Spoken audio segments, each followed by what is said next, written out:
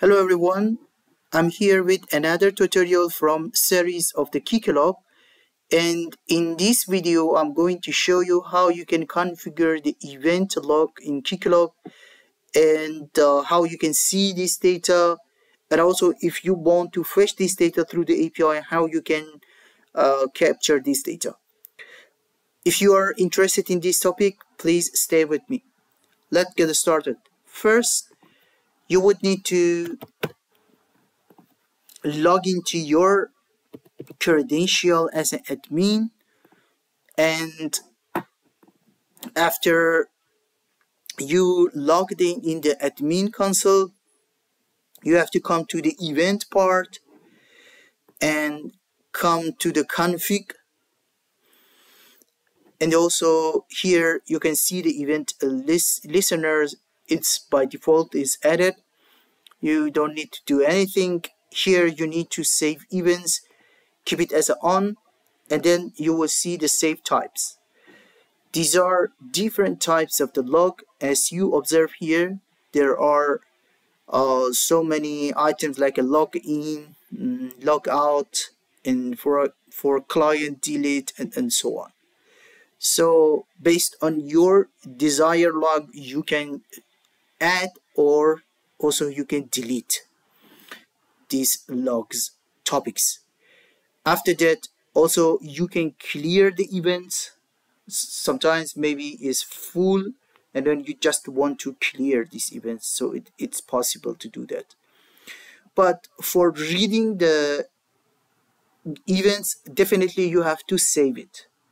If you are not saving that, so you are not able to read these events.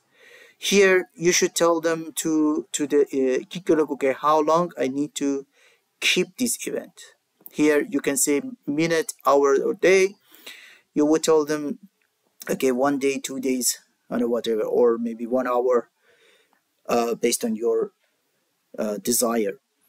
Then you have to keep save events as on, and also include representation. What that means, this is for admin event when you update or create the client, and so, or even you add the one user. So this information will come here in admin event. So this part is related to that item. And then you have the clear admin event for the clear the admin event, which I shown to you. And here is you can clear the changes or save. After you saved, then for the login and all the events which you configured, it will come here. And you can see here, for example, there are some login for the client. If it's log in, log out, and so on, whatever is captured at here, it's possible to see. And as I explained, admin event is for creating the user or updating and so on.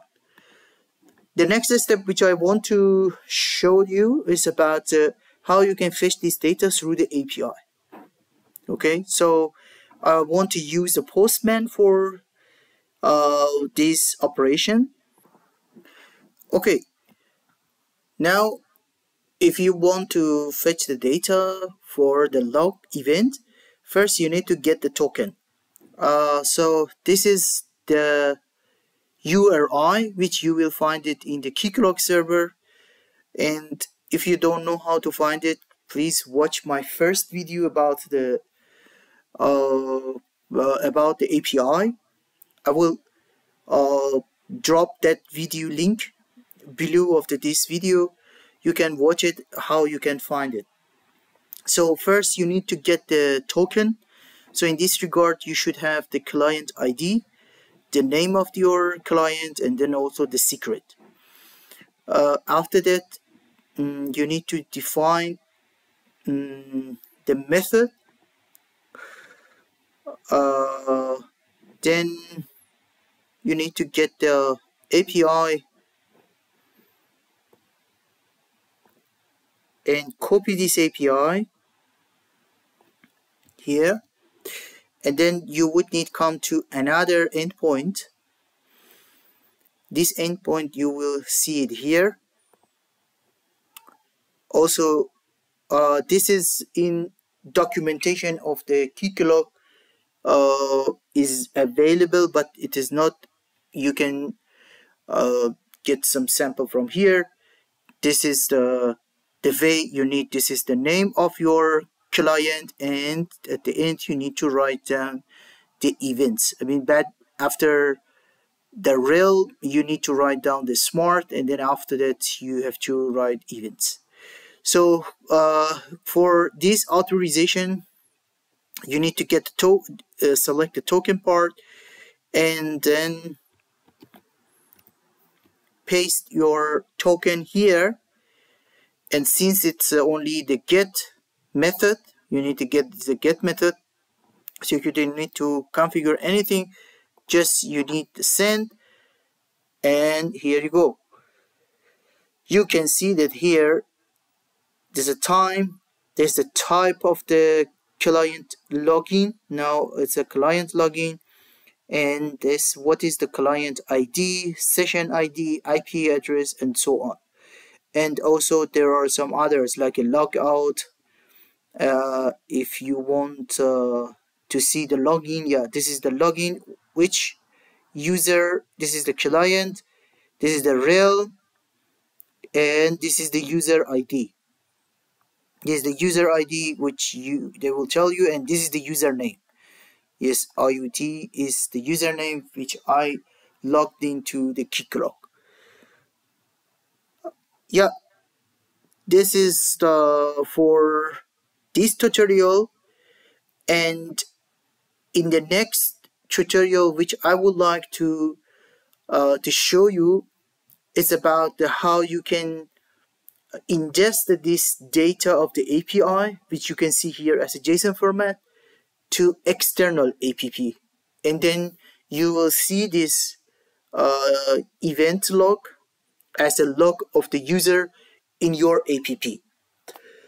If you are interested in that topic, you can watch my channel, and I will make another video and I will make it update.